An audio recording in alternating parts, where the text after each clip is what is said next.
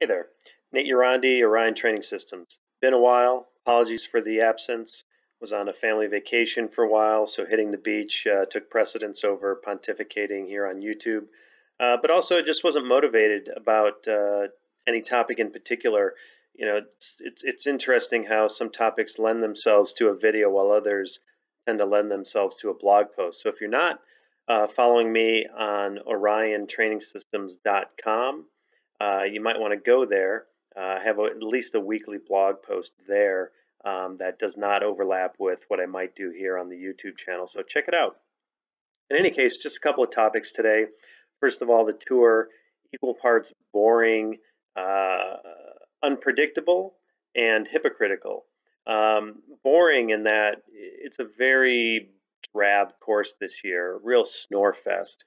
Shorter stages, which is great in terms of faster racing, but at the same time, very few stages that are going to create separation among the various challengers. So what I am finding is that you've got some sprinters and some GC contenders that are left wanting. For example, Contador and Quintana. Quintana, for obvious reasons, he raced the Giro, but they're both a pedal stroke or two behind where you might hope they would be. On the sprinter side, you've got Greipel, who hopefully wins a stage. I really like the guy, but at the same time, Kittle is just mopping the proverbial floor with the rest of the sprinters. It's kind of interesting to watch. Um, there's been tons of crashes. Holy cow! The dreams of many are already wrecked. Um, Whether it's GC contenders or sprinters, um, from that perspective, it's been completely unpredictable and just shocking. And I wouldn't even say in an entertaining way, because I, for one, while it's spectacular to see crashes, I certainly don't wish broken bones and bad injuries on anybody, whether I like the riders or not. And lastly, the hypocrisy. The sanctions that have been given out, there's no rhyme or reason to them. From Sagan being kicked out for what was ultimately proven as a complete non-issue in terms of throwing the mysterious elbow. It was actually Cavendish's own brake hood that caught Sagan's elbow and pulled it out, which led Sagan to then need to counterbalance himself. And if you look at that event, it was actually started way back when Greipel deviated from his line into Buhani, and then Buhani had to deviate, which made Damar deviate, and just was a shit show from there. But to single out Sagan was complete shit. Then you've got Buhani, who in yesterday's stage actually punched a quick step rider, and he got a 200, I don't know, Swiss franc or whatever fine and a 1 minute penalty. Like, he got fined enough money that would be like a dinner at a fast food joint or something ridiculous like that.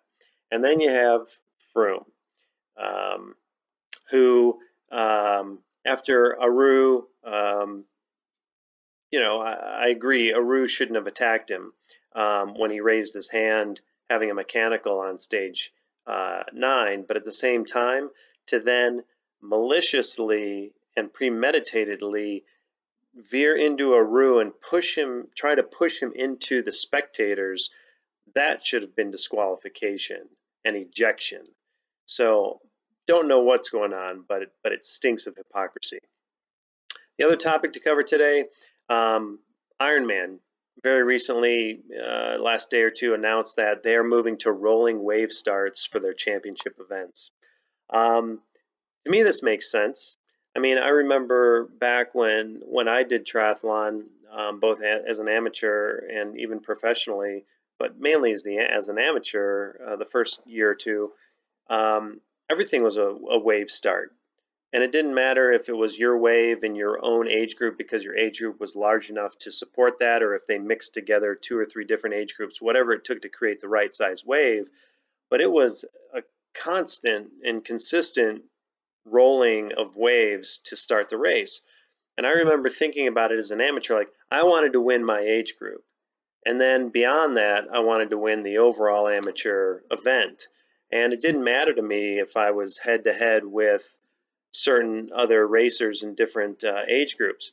If they ended up beating me or I ended up beating them, there was always the contention like, well, time of day, or did you have people to chase down, or were you an early wave and therefore you were at the front of your wave and there was nobody in front of you to key off of, so it was you against you, which is a disadvantage in a time trial event. So all of that was just part of the game.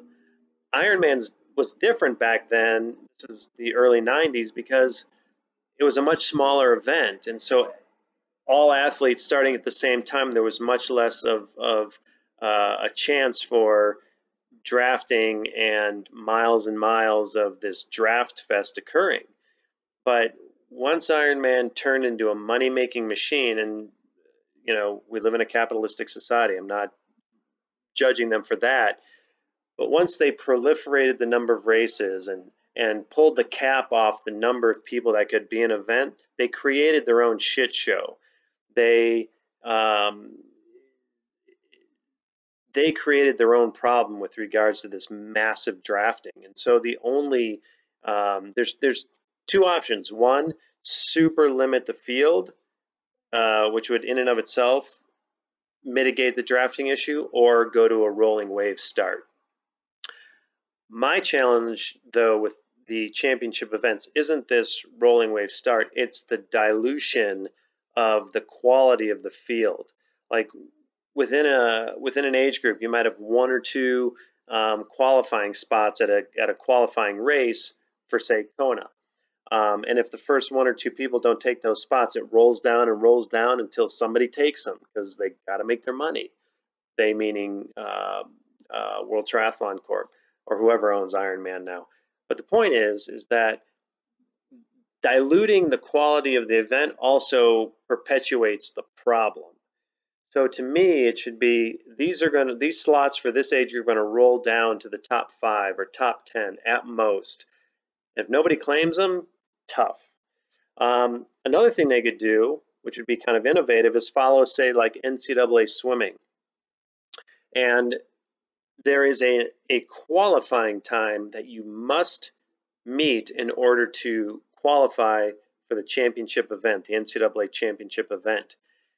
If there aren't enough A qualifiers to fill the event, and they want at least 3 heats per event, sometimes 4 to 5 heats, sometimes more, then there's a B qualifying spot that they open up that event to, and then they take however many B qualifiers they need to fill the event.